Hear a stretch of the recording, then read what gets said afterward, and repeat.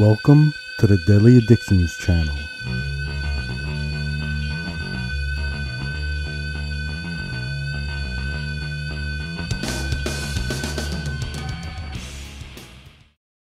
Hello everyone, nice to see you again, even if it is to discuss politics. So I'm going to talk a little bit about the articles of impeachment.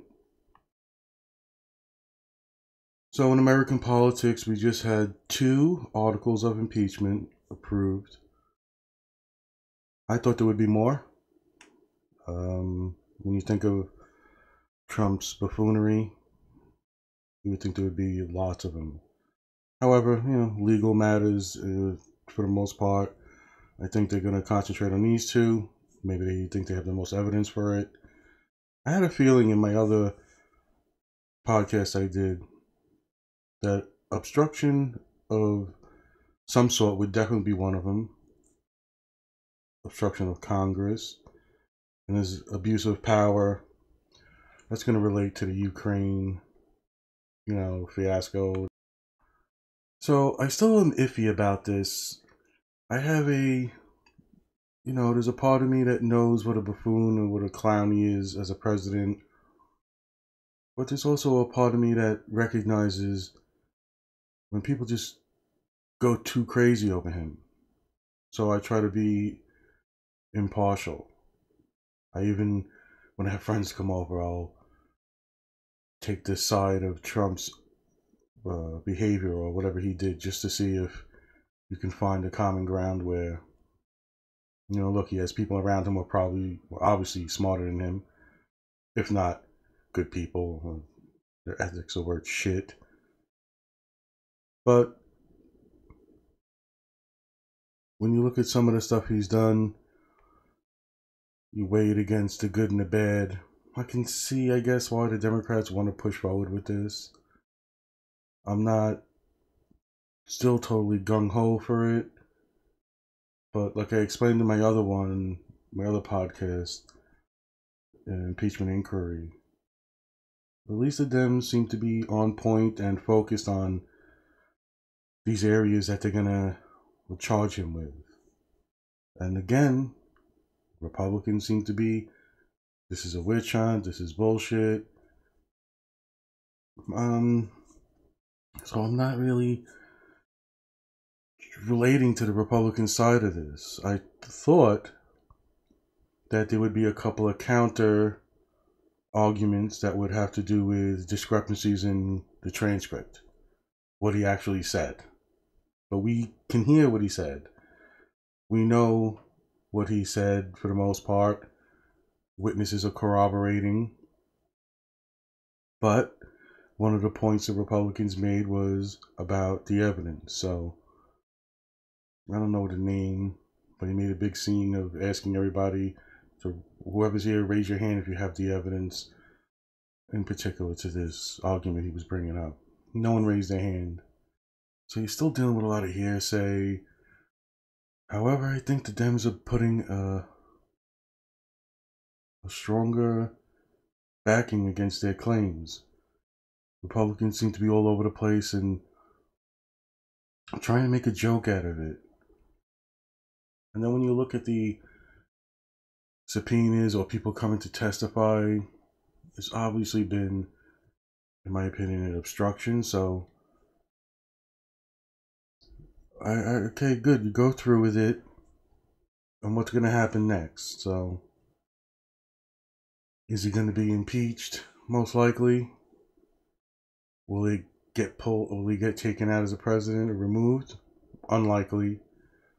Unless there's some persuasive argument that happens during the next phase. But that'll be in the Republicans' hand. So with the Ukraine president, he wanted to go look into Joe Biden's son. That was one of the things. And the other one was a conspiracy theory that was quote unquote debunked about Ukraine's tampering in the 2016 election. So that's going to be his abuse of power. The obstruction is just, I think, more evident in the sense of you have all these people that were not testifying, and when they did show up, they would say, use my privilege, whatever. Like I said, I'm some idiot from Brooklyn, just trying to do my diligence as a citizen now and be more active. Politics fucking suck. You have people being told not to testify. You find out all this stuff about Rudy Giuliani. More people being lumped into this craziness. I don't know about the end of the day. Does he deserve to be impeached? Probably yes. But it feels like I don't know, like a dirty win. Like I would want to have the pictures of him doing said offenses or tape recordings of him, although we do have the transcripts and the phone calls are there. I don't know, it just doesn't feel like a true victory in a sense. Maybe it's because I think that it will never get past the Republicans where they hold power. What's good come of this is Dirty Donald. So hashtag Dirty Donald. That was funny. I particularly like Forrest Trump, so that's my go-to nickname for him. I don't think it looks good on our politics. I don't think it looks good on our country. And the Democrats' plea for, we standing up for the Constitution, that stuff holds more weight than the Republican side. And I kind of said this from the beginning. I'm just not rah-rah go behind the Democrats. Let's impeach this crazy idiot. I'm more like, all right, I guess you have to do what you have to do. You clearly have more evidence, but knowing people, knowing a little bit more about psychology and human behavior, we're all fucked up. And these people in these positions of power are just as vulnerable to all the biases and personality disorders that we all have. And they're up there deciding these things, and this is how you get 2 terms of one president and a big shift. So we have 2 articles of impeachment. It's still a big shit show. I'm not confident in how the Democrats are portraying it, but I'm more confident than what I see the Republicans doing. They seem to be just wishy-washy, whining brats. I mean, you could handle this professionally and decimate the points that the Dems bring up, but they never do. They obfuscate, they muddy the waters more. When you watch these things, it's just a constant reminder of how fucking crazy it is, politics, and what we do is, I guess citizens is running around trying to work, pay the rent, put food on the table. We gather our information, we go vote, and a lot of times it's for nothing. I personally believe that corruption is way too rampant in politics these days for a steady, slow solution to this. I think we're going to need a more radical movement. However, we're looking at a interesting point in our lives. You're going to have a first-term president impeached, it looks like. That doesn't mean he gets removed from office, because that'll be up to the next state of this case, I guess. And there, Mitch McConnell has already made himself look like an idiot, because you can't just come on the news and do some interviews and say it's already a foregone conclusion. We're working with the lawyers with the White House. It's one thing to share information and keep them informed, but to take their lead and to, I don't know, it just doesn't feel right. I would rather a Republican come out and say, it doesn't look well, we better see some better testimony and more evidence. This is mostly hearsay. We're going to take this seriously, but whatever. Instead, we got a blatant total party line mentality, which I hate. It doesn't bode well for Republicans ever getting my favor. Although maybe in my youth I was, or I had favor with them. I can't try to take them seriously for the most part. And Democrats are wearing me thin too. I don't like the bullshit Russia gate nonsense. You had your shot, you had your chance at that. It was a bust. Yeah, we know he's dirty, he's crooked, he's got connections. But you didn't present your case well enough for me, and it just seems like a 2-year-old conspiracy. Now we're into this. So maybe that's why I'm a little iffy on this.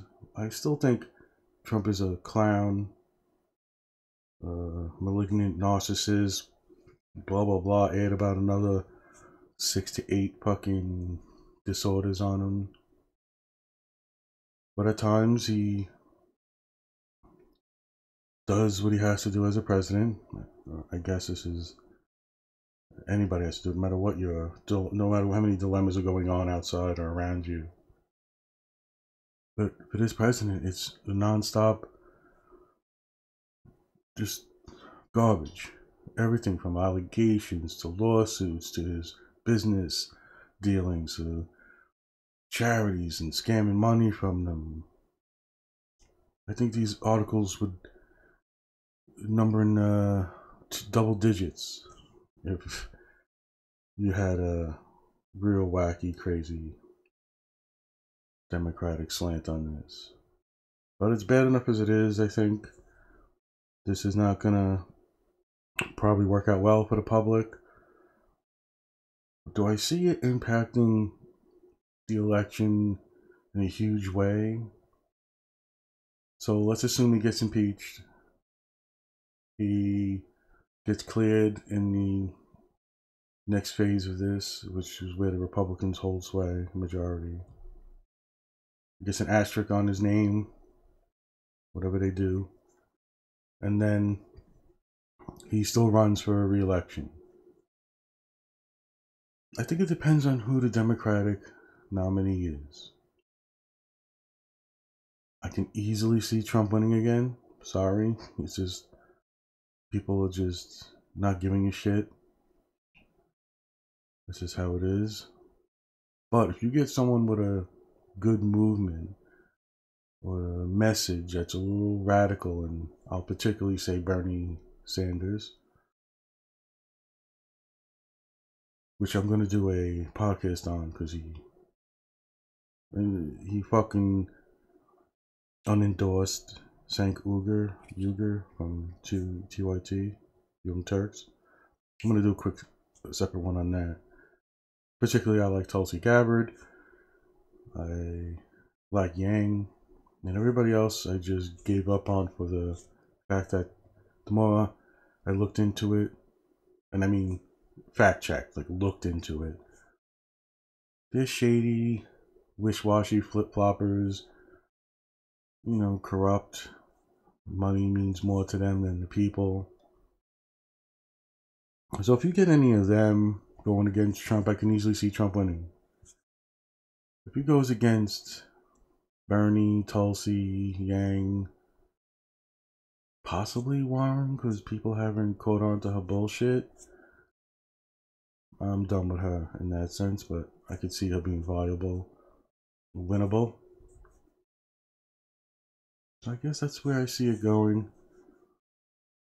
Because even if someone I think like creepy Joe Biden, who's a horrible fucking candidate, even if he were to be nominated, I think the backlash from this is going to hurt him.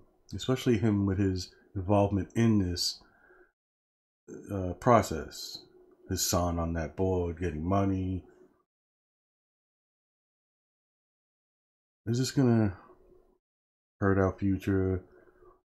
Maybe it'll make us stronger eventually. You know, we had enough of the nonsense. We had to deal with the lesser of two evils, and Hillary Clinton, who, in my opinion, would have probably been worse than Trump. And now we got Trump. It'll sway back and forth over the years. But this will be a interesting time to mark in history. I'm curious to see where this goes. If not a general interest in politics, I do it more for the being an informed person. Make sure I have a decent understanding of what's going on. But this is not a good time, I think. It wouldn't be, well, I'm not super cheering from the Democratic side. Yeah, we got him. This is it. We're going to take him out. It's more like, okay, well, you had to do what you had to do. I would like a stronger case, a couple more articles that really hit home and frame it in a better way. And we'll see.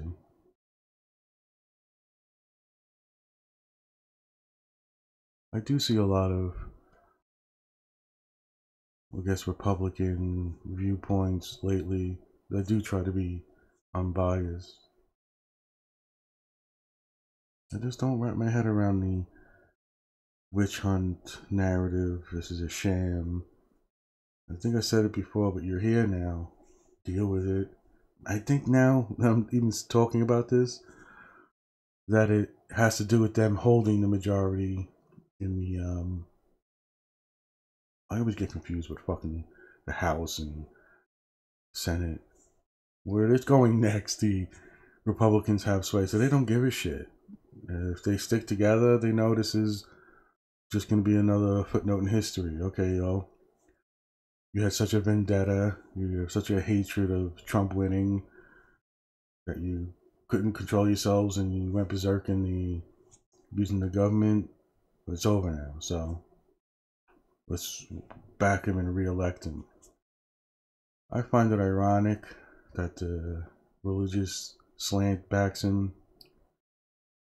You've got the most unethical, sleazy president ever, and what they've said about other presidents are just minor infractions, but yet they back him. Just shows you how hypocritical idiots people are. And you're the Mitch McConnells or whatever, already just saying it's a foregone conclusion. So I can't see myself giving much favor to the Republican side of this, although I try. And even that's probably biased since I'm just sick of this fucking president. But if you want to cross a fucking line in Korea to make us safer, more power to you. Just don't bow to fucking Saudis who are responsible for 9/11. When you find out our money's going to fucking the same people who were responsible for 9/11, grow some balls and do something about it. No, he wants to run around like a fucking idiot. And to the Dems, get your shit together, focus on it. I guess keep doing what you're doing. You got your 2 articles now. Obstruction of Congress and abuse of power. You're gonna impeach him. You got the numbers, right? Can you make a good enough argument? Or are there enough sleepers in the Republican Party that had enough of him to get him out? I guess that'll be the question. Anyway, I think that'll be it for me. I want to thank everybody for joining me. I'll see you all next time. Take care, everybody.